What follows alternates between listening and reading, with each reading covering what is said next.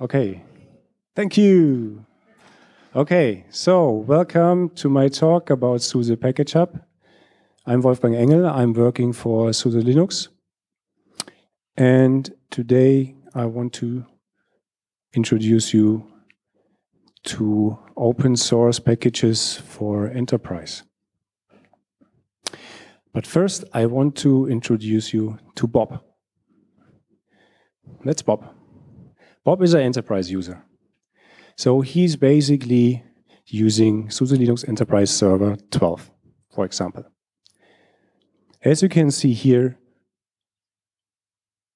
the amount of packages is somehow quite limited. And Bob figured out, okay, there are more packages. There's more software than that is already on SLES. So he sees the potential of the open source packages that are available. And he was thinking, okay, I want to use, for example, Tmux. So he looked, or he searched on SLES and he couldn't find it. So he was searching for Tmux. So this is just an example. You can take any other package. So what he did is basically he went on software openSUSE.org because he was lucky enough to find packages that are built for SLES 12. But when he clicked on the show unstable packages, he got this message, which is like for an enterprise customer is like, I'm not quite sure. I'm not quite sure if I really want to install this package because the message is just telling me, probably not a good idea. Because what Bob is looking for is this. So everyone who is using SLES, are there any using SLES? 1, 2, 3. Hey, more than I thought. The others are openSUSE? Yeah, good. So this is basically if you go to Just and then you get all the modules and the extensions listed available to your system. Okay, and here is, for example, also SUSE Package Hub, but I will come to that later. So this is basically the view the enterprise customer has and expects, because there is no other source of packages, basically. So what is Package Hub? Before I dive into Package Hub, I want to show you a diagram. This shows the amount of packages in several distributions. So on the left, you have SLES 12.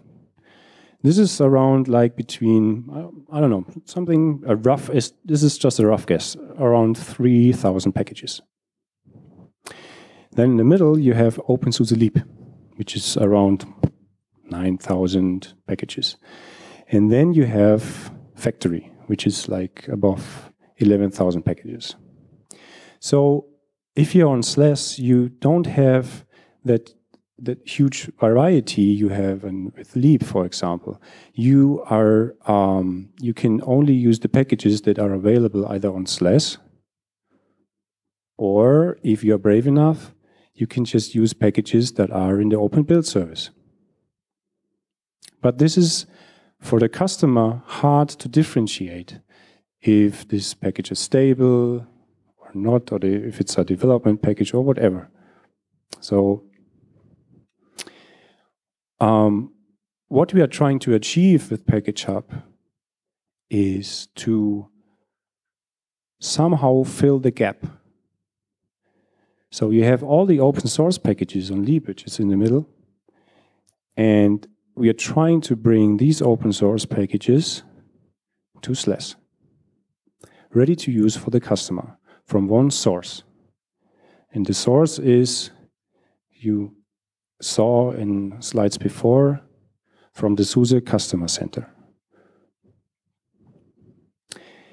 The current status is that we have on SLES like 860 packages in Package Hub ready for SLES. So you see that we are a little bit far away from the goal to get every package in from openSUSE, but at least we are on the way. So where does the package come from for Package Hub? So it all begins in the OBS. So we are trying to use the same source as you have on openSUSE. So OBS is really great for like packagers, maintainers, and for the community. And it has a lot of packages all already built also for SLES 12. But the problem here is, I already mentioned, is that for the customer view, it's hard to find out which package is the best for SLES. So that's something we want to change, actually. So SUSE Package Hub is also a project in the build service where we collect basically or adapt the packages from openSUSE. And we put some policies to it to make it easier for the customer to see that basically, okay, when the package comes from Package Hub, I can use that package. And there is no indicator that this is an unstable package. I mean, if the package is in Package Hub, it should, in theory, it should work. I mean, it also can be broken, but that's a different topic. So what we are trying to do is we are trying to follow also like policies you already have for, let's say, if you want to have a package in factory. Because every package in Package Hub needs to go through factory and then go to Package Hub. So there's a kind of process of reviewing. So that's one big plus. Then we also have checks to make sure that the package in Package Hub does not collide with other packages on SLES. That means that, for example, if you install a package from a different source, which you already installed or which is on SLES, and it updates a package, a base package, for example, then you're probably in some trouble because then you can't be sure that this system you're running is still supportable.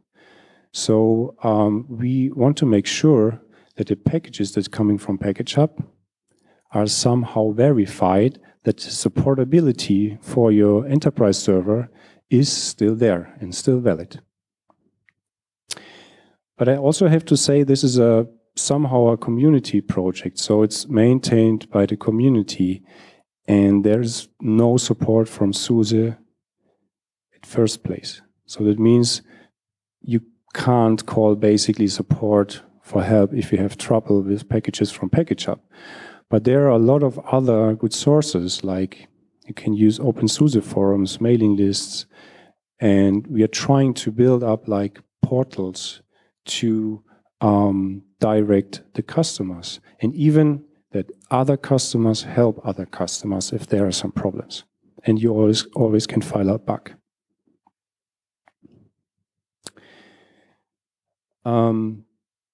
So we want to provide an easy access for the customer to basically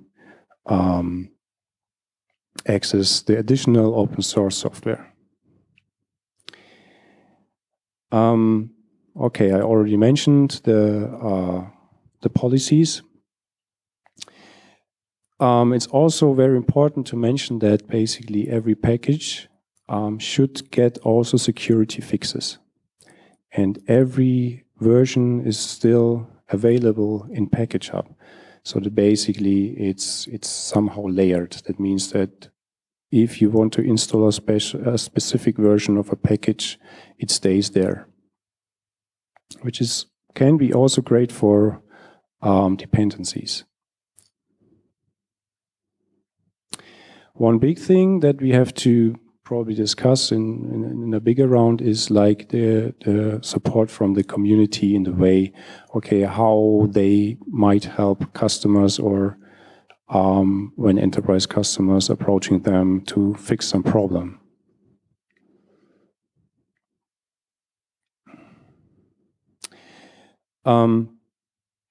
Also, the nice thing is that we are trying to provide 4 different architectures. So we have basically x86 64, ARM 64, we have S390, and we have PowerPC.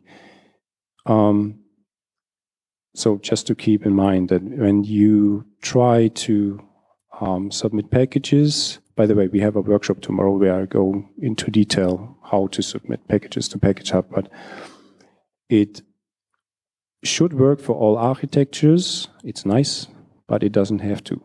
There are a lot of packages in Package Hub that are only available for x86 64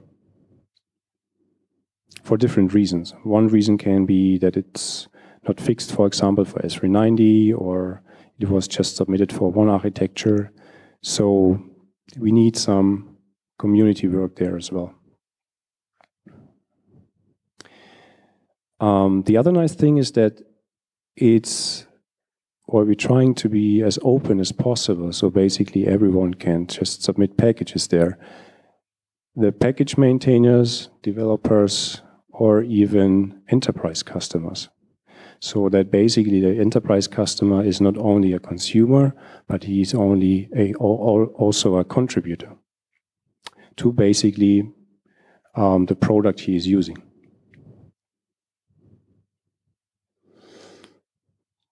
So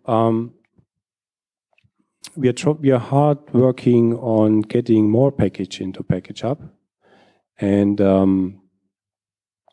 therefore how it is working currently is like an opt-in. So that means that if you want to see a package in Package Hub, or someone else need to actively submit this package. But in the future, we are also thinking of like, okay, why not just moving the delta I showed basically from openSUSE to SLES.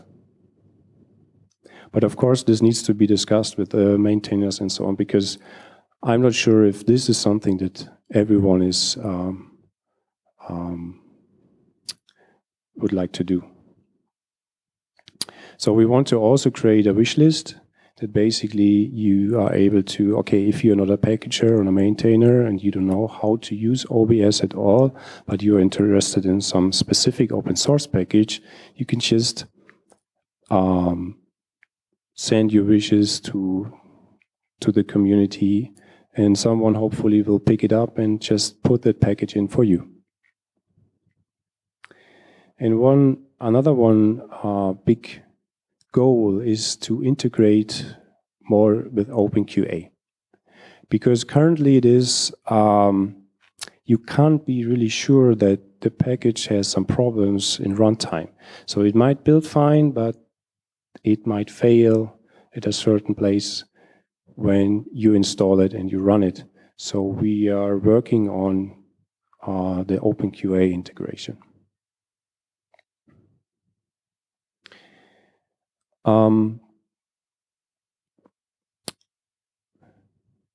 We are also working on a community support platform, which is basically, it can be a forum or also a platform we can facilitate, which is already there, to build up a community. For example, I don't know if you're aware of the IBM Linux One community. Who is? There's one. Okay, great. Because this is like, they are doing basically something similar, or at least they're trying to achieve that. It's an IBM community basically around the mainframe. So for all of you who think mainframe is dead, it isn't. It's still there. So they are trying to bring open source packages, Linux packages, to the mainframe and create a community around that. And this is something we are investigating as well, like combining the efforts and building up such a community in a wider way. Because the problem they did it is that basically they told the customers how to compile the open source software on the system and install it. And that breaks or might break the supportability of a SLES system. And it's quite important to understand that the software should not, the additional software should not break your system or your stability. So that's why we are really taking care of like that no kernel module is getting into Package Hub and so on. So, but what are the advantages for the developers and the community and the maintainers? I mean, because currently it more sounds like, okay, the enterprise customers are consuming. But on the other hand, it's also the possibility for every developer who is basically create open source software to use SUSE's delivery channel to reach out to enterprise users and customers. So they can use Package Hub basically as a delivery channel. So probably you might think about that. And of course, Package Hub is free. So that means that every SUSE Linux Enterprise server customer can just add Package Hub. It's like an extension and can use the software there. So we have also like free activation codes for x86 and Raspberry Pi ARM /12 SP2. So if you want to have some, just come after the talk and I will give it to you. I have it in this box. So you can try at least. You get a free subscription for 1 year with all updates, but without any support. And you can try Package Hub on your SLES system.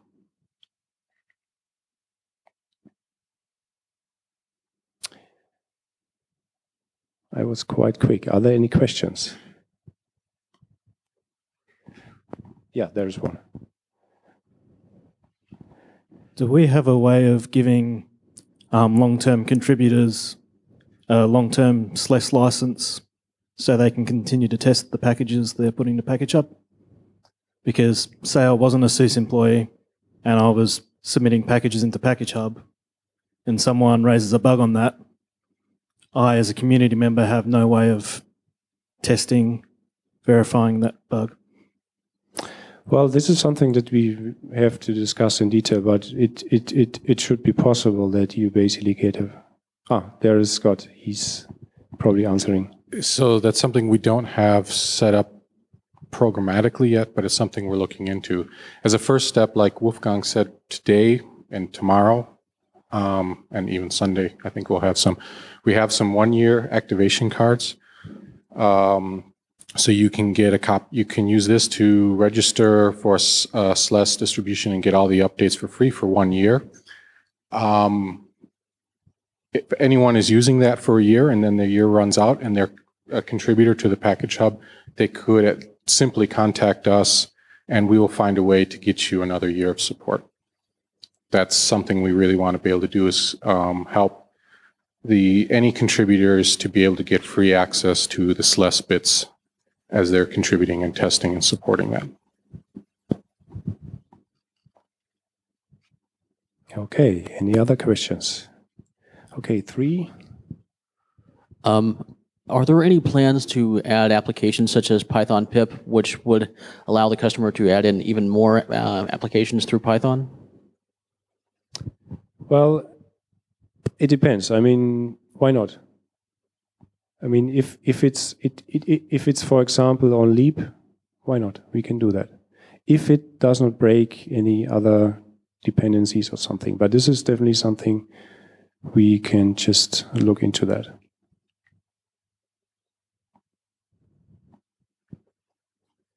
I think there were 2 in the back.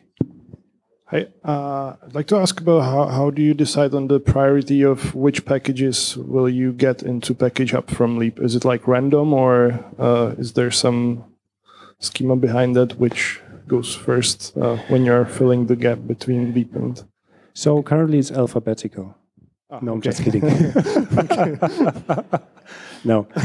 No, currently it's the way that basically, as I told before, it's like an opt-in. So that basically if you submit a package there, it usually gets in. And for the future, I mean, it can be different. So, but currently the situation is just to submit a package there and it should get in as long as it's also in factory. Oh, okay. I mean, the other thing is that usually if there are security fixes, they should get in very fast or very quickly. But despite that, just submit. Okay, thanks.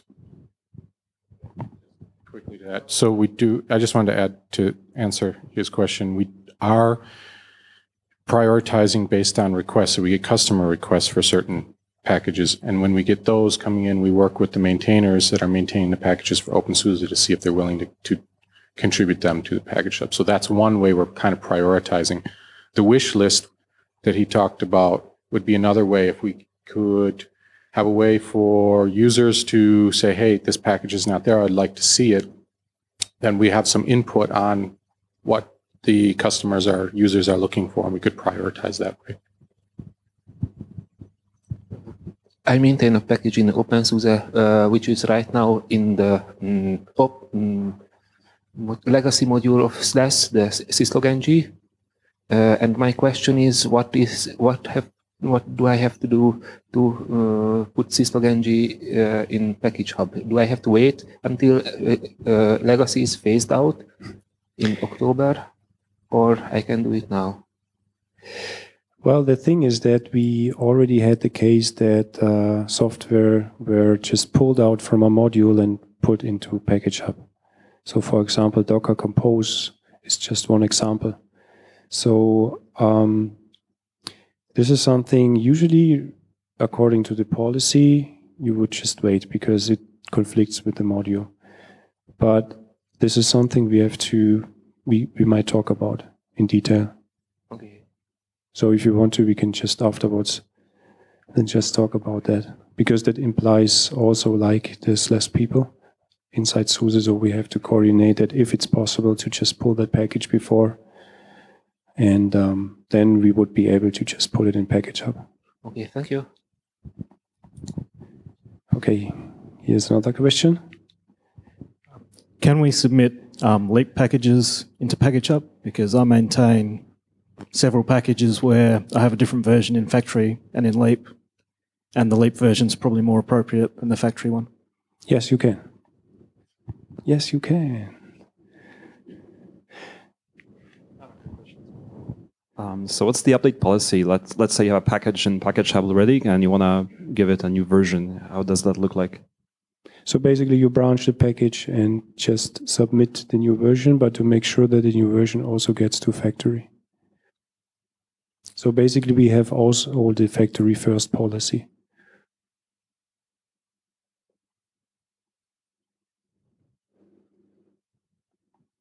Okay. So if there are no more questions, I will just end the talk. And don't forget, if you want to have some activation codes, just come to me and I will give it to you. We also have the evaluation kit for SP2 as DVD, if you like to use DVD. Okay, thank you very much.